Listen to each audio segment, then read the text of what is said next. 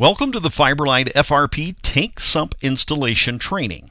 You must follow all instructions and the procedures found in the OPW Fibrelite installation manual for this product because everything you install must conform to NFPA 30A and 70 as well as all local codes. Since you will also be working in a potentially dangerous environment, you need to follow all OSHA guidelines as well. Don't even think about starting to install an FRP sump without the installation manual in hand. You're not going to memorize every step, so you need to have a printed copy throughout the installation and be sure to follow all of the steps in order. Let me show you where to get the manuals in case yours is missing in the packaging when you get on site. First, go to www.opwglobal.com and click on Brands and then Fibrelite. Over to the right, you'll see the Fibrelite website. Click on that link. You can also go directly to www.fibrelite.com, but sometimes people spell it wrong. So maybe going to OPW Global first will keep that from happening. Whatever works for you. Once on the Fibrelite site, click Technical Resources and then Instruction Manuals. Scroll down and select any of the sump systems that are for fiberglass tank collar installation, such as the S8CR. Follow along in the manual while we review the steps during this video with our Fibrelite guru, Jim Goodman. My name is Jim Goodman. I handle training for Fibrelite manhole covers and Fibrelite tank sump systems for OPW Fibrelite. And today I'm going to be discussing installation training for any Fibrelite tank sump system designed for installation onto a fiberglass tank collar. Fibrelite currently sells 3 different ranges of tank sumps for installation onto fiberglass tank collars, including the S8CR series, the S14CR series, and the S15CR series. The installation procedures is identical for all 3 of these tank sump systems. Before we begin, I'd like to review a few recommended installation practices for working with fiberglass materials. Number 1, first of all, always follow all appropriate health and safety requirements and use appropriate PPE as required. These instructions will include certain symbols showing the appropriate PPE to be used during that step. Number 2, very important to use cutting tools that are designed for use on fiberglass or composite materials. Failure to use appropriate cutting tools or blades may damage the fiberglass tank sumps and result in a poor installation. Number 3, this is a very important installation practice. Any resins or adhesives used during the installation process must be kept in a warm and dry location until ready for use. It's extremely important that the internal temperature of all resins and adhesives used during the installation should be between 60 and 70 degrees at the time they are used. If working in extremely cold temperatures or temperatures well below 60 degrees, the material should be stored inside a warm vehicle until just prior to use.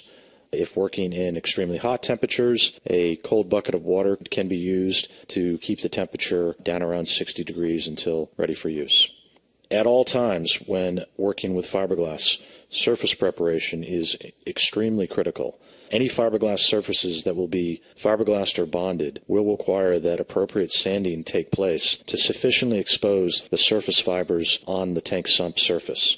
Failure to properly prepare surfaces prior to fiberglassing or bonding may result in a poor or leaking joint. Finally, it is important that any surfaces where bonding or fiberglassing will take place must be properly cleaned prior to that step. We strongly recommend the use of acetone as a solvent to clean the surface so that it is properly prepared, and we also recommend the use of clean rags to wipe off any residual dust or acetone prior to working on that surface. Again, failure to clean surfaces prior to bonding may result in a poor or leaking joint. Step 1. It is very important to ensure that all sump parts and material required for the installation procedure be on site prior to beginning the installation of the tank sump. Typically, Fibrelite tank sumps are shipped as a kit, as shown on this page. The kits include the fiberglass tank sump base, a fiberglass top hat, a watertight sump lid, and then the appropriate manhole cover, frame, and skirt to be used for this installation. In addition, the installation kits should also be shipped with the tank sump kit. These kits include the RK5000 epoxy resin kit, 3 to 4 tubes of caulking to be used during the installation of the top hat, and finally the SCR-FGK fiberglassing kit that will be used during the installation of the tank sump base and the installation of the tank sump top hat.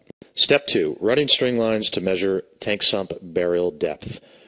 Prior to installing the tank sumps, it is important to determine the tank sump burial depth. This is important for 2 reasons. Number 1, to determine if we have the right equipment on site prior to beginning installation, and number 2, to determine if the sump bases will need to be trimmed. To do this, we will install a string line across the tank pad and above each of the tank sumps so that the burial depth of the sump can easily be measured. As shown in the drawing, the standard Fibrelite tank sump kits are designed for burial depths ranging from 60 to 40 inches deep.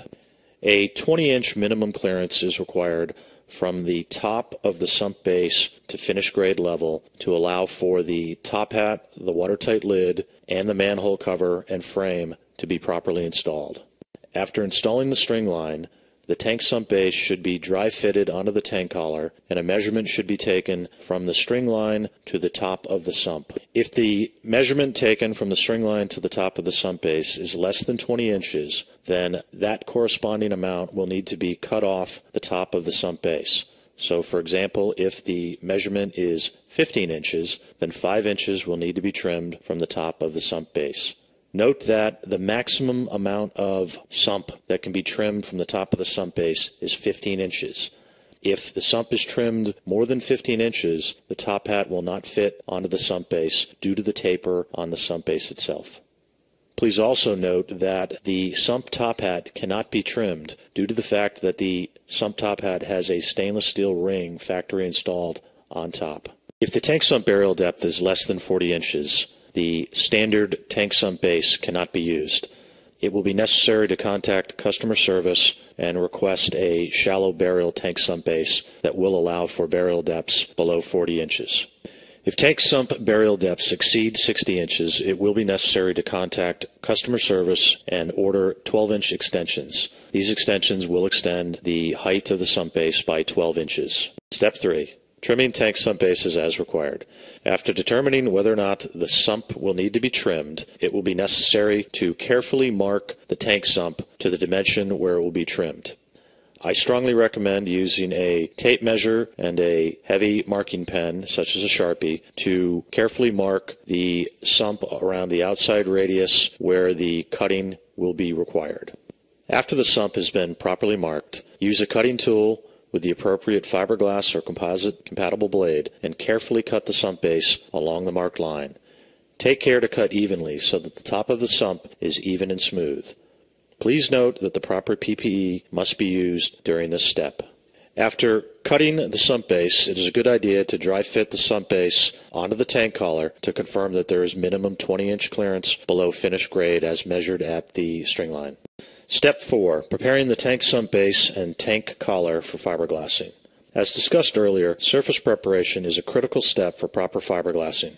The mating faces of the tank collar and the bottom of the tank sump base will need to be sanded properly to allow for fiberglassing. Use an angle grinder or very heavy grit sandpaper to sand the mating surfaces of these two parts on the inside and outside edges where the fiberglass resin will be applied. We're going to be using the SCR-FGK fiberglassing kit to do the fiberglassing of the tank sump to the tank collar. The fiberglass kit includes the following components: 1 gallon of polyester resin, 2 bottles of catalyst, 2 paintbrushes, 2 stirring sticks, some protective gloves, a fiberglass roller, 2 mixing buckets, and the key component is the fiberglass tape. This is 100 yards of 3.5-inch wide FRP tape. It's very light, so the fiberglass goes easily through it. It's not a thick fiberglass mat. It's just a lightweight fiberglass tape. We're going to put 3 total wraps of fiberglass around the tank sump to tank collar joint. As I mentioned before, surface preparation is absolutely critical when you are fiberglassing or bonding to fiberglass. So step one is surface preparation. We've already done that. That's the light grinding or heavy grit sandpaper sanding. The second is just before the fiberglassing step. We're going to want to use acetone, a very good cleaning solvent, to clean the fiberglass dust, residue, and any construction dust that might have gotten onto the surfaces that we're going to be fiberglassing. We want those to be clean and dry. So Roberto is now going to take some acetone, and with a clean rag, he's going to, again, clean off the surfaces that were just sanded. You can see the acetone is cleaning and removing the fiberglass dust and any construction dust or debris. That needs to be completely clean so that we get a good bond of the fiberglass resin to the fiberglass surface. You can see on Roberto's rag the fiberglass dust that has come off while we cleaned it with the solvent, with the acetone. And if that surface had this material or dust on it during the fiberglassing, we're not going to get a good bond. The resin is not going to have anything to grab onto. Okay, we're going to do the same thing on the mating surface at the base of the tank sump itself, on both sides.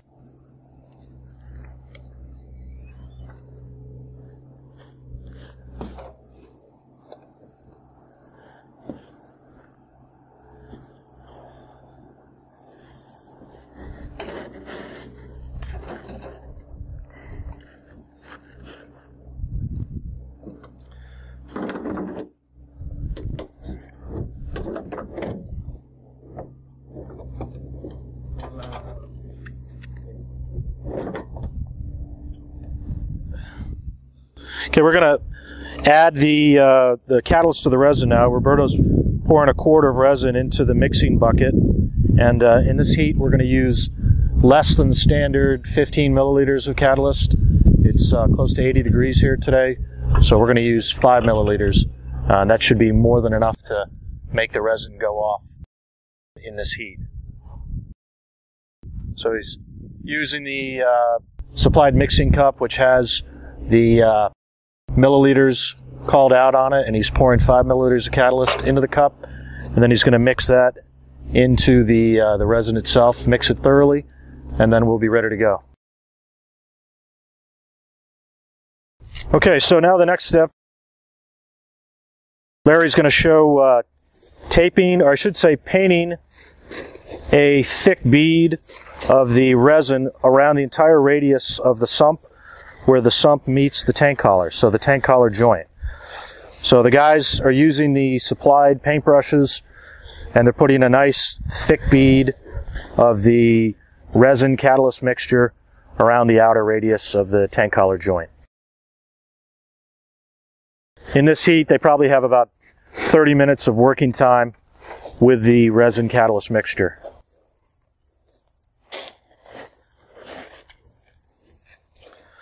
Once that's done, they're going to start putting on layers of the FRP tape. And this is a nice effective way of doing it. They've pre-cut the strips, and they're simply going to pull them tight and lay it down directly onto the resin that's been applied to the tank collar joint. As you can see, this is a two-man job. And again, that thin FRP tape should stick right onto the resin catalyst. And then you use your hand to press it on it and allow the resin catalyst mixture to flow through the tape. Roberto is now putting the second layer of the resin over the first layer of tape. Again, you can see the resin flowing right through the tape. They're simply painting it on. Okay, we're now putting the second layer of tape on. Now that we've put the resin on over the first layer. Again, we're doing 3 total wraps around the radius. At this point, we want to make sure that we're not overlaying butts or ends. So we're starting at a different point than the first layer, just so that we don't have 3 butt end joints, which could be a leak path.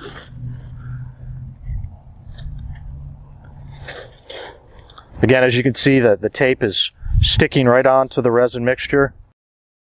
And now we're going to put another layer of resin on top of the second layer of tape.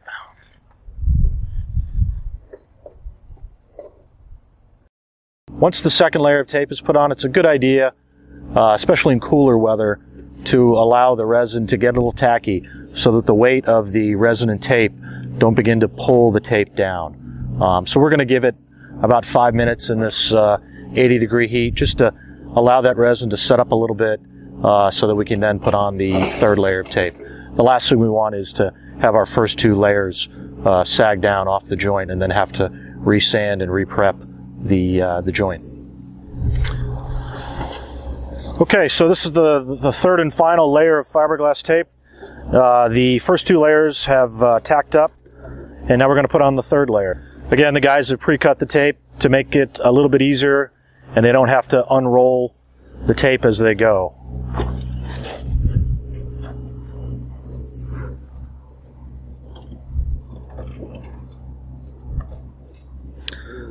So just like the previous layers, that layer of tape is adhering to the resin that's on the joint.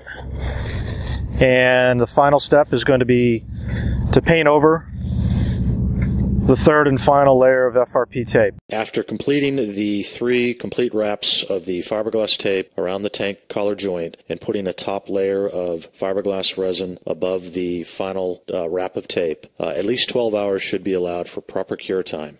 If it's colder than 50 degrees, please allow for additional cure time. The fiberglass wrap is fully cured now, and the next step is going to be pouring the inner joint where the tank collar meets the tank sump with the RK5000 epoxy resin kit.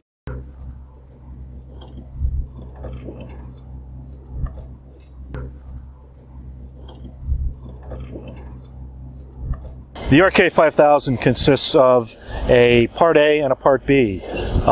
We simply need to mix Part B into Part A thoroughly for the finished epoxy that we're going to use to pour the joint. Like all adhesives, these materials work best when their internal temperature is approximately 60 to 80 degrees. Today the temperature is 75 degrees, so it's the optimal temperature for using the RK5000 epoxy resin kit.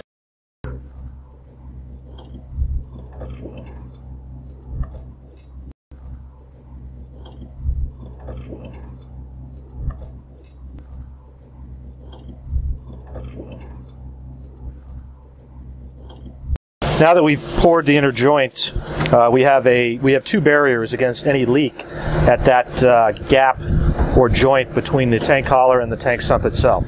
We have the outer fiberglass tape and the inner epoxy pour. Just like the fiberglass resin, the epoxy will take approximately 12 hours to cure. Once it's cured, stress can be put on it and penetrations can be cut.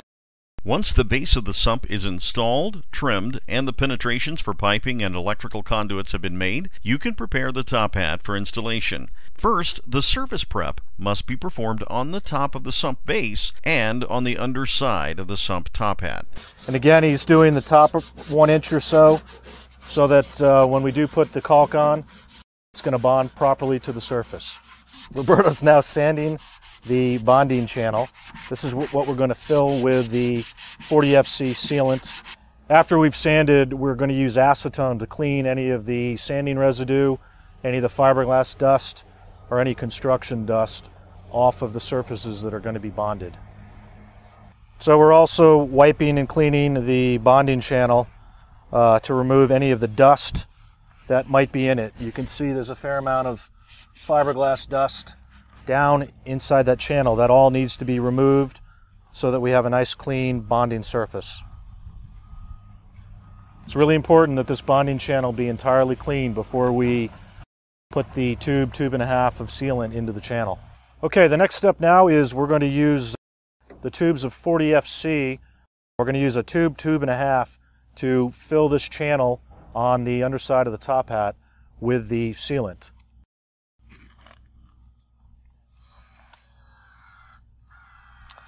This works a lot easier if you obviously have a battery-powered caulk gun. We want to put a relatively thick bead into that channel.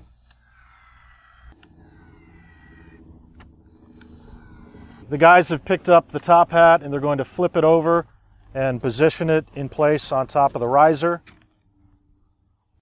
Once it's positioned, they're going to seat it. Okay, the guys have seated the top hat on top. They press down so that they have a nice tight fit. And now we're going to seam the outside edge. After the top hat has been seated onto the sump base, we will then use the remaining caulk to apply a bead of sealant around the outer radius of the sump top hat to the sump base joint, as shown below. If possible, it is also recommended that the inner joint of the sump top hat to sump base also be seamed off as well. This can be done using a gloved finger and soapy water to ensure a watertight seal. After installing the sump top hat using the sealant, at least 12 hours should be allowed for proper cure time before putting any stress on the sump base. At least 24 hours should be allowed prior to performing any hydrostatic testing on the sump. We're now going to be mixing up the resin and the catalyst. The point of the next step is we're going to be using this fiberglass tape to tape the outer radius of the sump top hat to sump riser joint. So Corey has put 10 milliliters of catalyst into the mixing bucket, and he's going to be putting a quart of resin in. That's the proper mixture at this temperature, which is about 70 degrees today. So he's added the resin. That's just a standard polyester resin. He's now adding a little over 10 milliliters of catalyst into the resin, and he's going to mix it up with a stirring stick until the catalyst is fully blended through the resin. So Roberto is now going to paint a layer of fiberglass resin onto the surface that's been prepared at the top hat to sump riser joint. So he's putting a nice thick bead on about a 4-inch wide section where the top hat lip meets the top of the sump riser.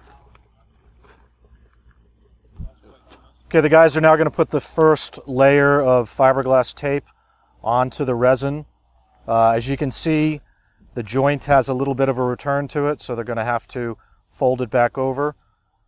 You can see Larry's now painting a second layer of resin on it, which makes it a little more flexible and a little easier to bend around that return at the top hat lip. The tape is nice and thin, so the resin flows right through it. The guys are provided with a roller, but as you can see, it's hardly needed.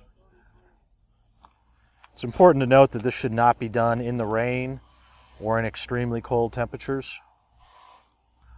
Okay, so the guys have now put a second layer of resin on, and they're going to put a second layer of tape on. They're making sure they're starting, they've staggered their starting point so that there's no butt-end joints with the fiberglass tape.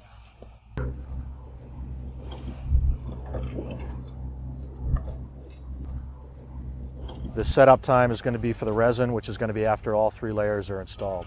After the third and final layer of FRP tape is applied to the sump top hat joint, allow at least 12 hours for proper cure time before putting any stress on the top hat. Allow 24 hours for cure time prior to performing any hydrostatic testing. Sump testing and backfilling. Once all tank sump joints are fully cured, hydrostatic tank sump testing can be performed. If leaks occur during testing, contact OPW technical support immediately. After hydrostatic tank sump testing is successfully performed, backfill sumps evenly to prevent any damage to the tank sump. All right, on top of every one of the Fibrelite sumps, there's going to be a factory installed stainless steel retaining ring. It'll be set level on top of the sump. This is the underside of the watertight lid. This is our 33-inch diameter lid. It's got a urethane gasket that runs around the radius on the underside of the lid. When this lid is seated on top of the stainless steel ring, and each of these cam lock handles are turned to the closed position, it's going to create a watertight seal.